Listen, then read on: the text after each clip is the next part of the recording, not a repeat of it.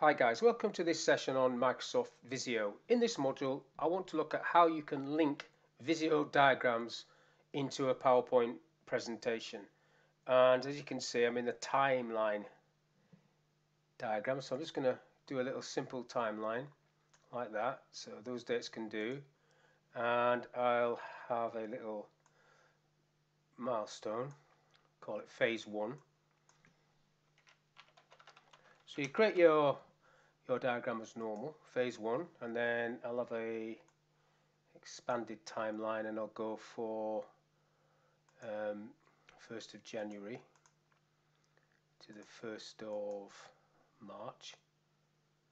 That could be my little expanded timeline, and in there I shall put something, a block interval, put it on there, call this planning, and you just build up your timeline, or planner, that'll do. You build up your timeline as you normally would, click OK, and then what you might think you can do is highlight all of that and then copy, go into PowerPoint and paste special maybe.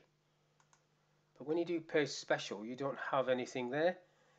So if I pasted this, it's just going to be a detached copy, which is not great. So what you can do, there's a couple of things you can do. First one, I've still got this highlighted, so I'm going to right click and group it, make it into a group.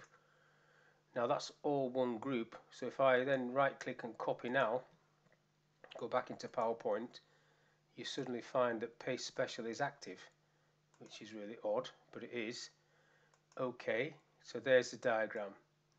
Now I'll just save this, so we've got to save to the PC. I've already named it linked Visio, and back to Visio.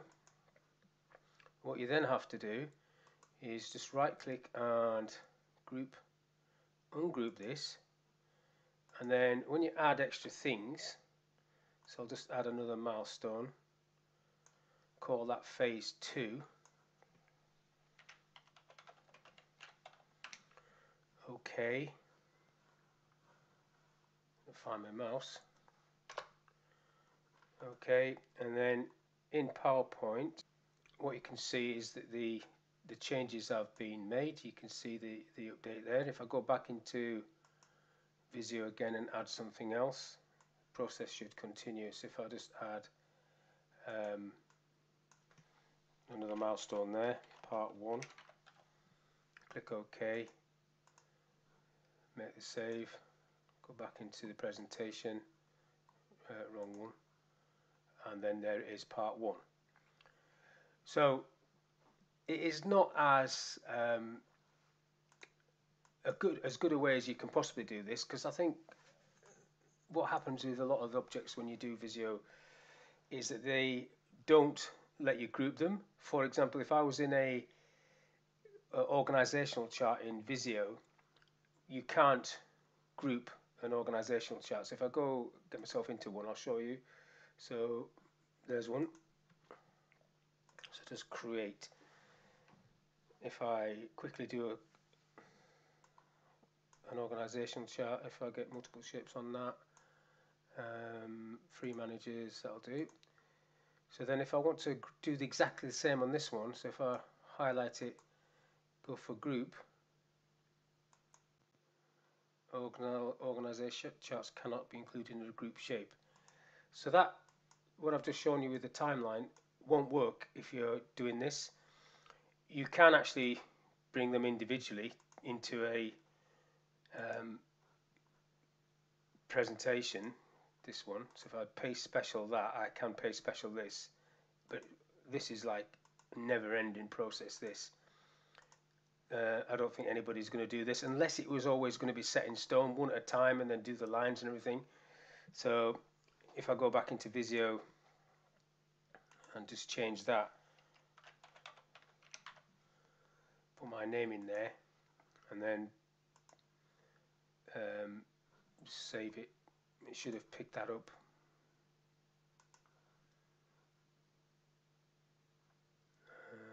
Just leave it as drawing 7. And then it's picked it up. But that is just too much of a faff on for me. I wouldn't want to be doing that. But if it was, like I said, if it's something that's going to be pretty static, maybe you would.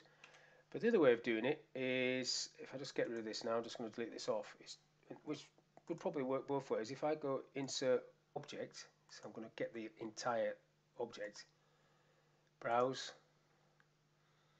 timeline 2020, bring it in, link, OK. There it is, so it's in there. Now if I go back into Visio and open that up, again, file, timeline 2020, and do something to it, like, what can I add? Shall I add another expanded thing? So 6 to the third, see what that looks like. Okay, that's okay. Should have done it a bit smaller than that, but let's see if that's picked that up.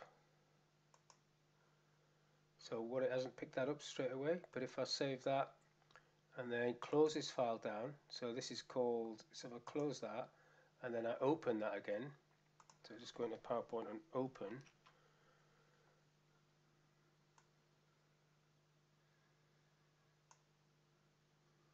link Visio, that one. Do you want to update links? Yep, there you go, it's updated. So there's two ways of doing it, but the end product is, obviously every machine's different and you have to test it out and make sure it works okay, and it works all the time. So on a network this would work all the time. If you're moving around you might have to watch where your files are. If you haven't got access to the files because you've got no internet connection or stuff like that, you can have a problem. But this worked. There is quite often you do have to do that, whereas that, if that was into Word or Excel, that would probably just update straight away, but I find quite often in PowerPoint you have to close it, save it, close it, reopen it for it to update.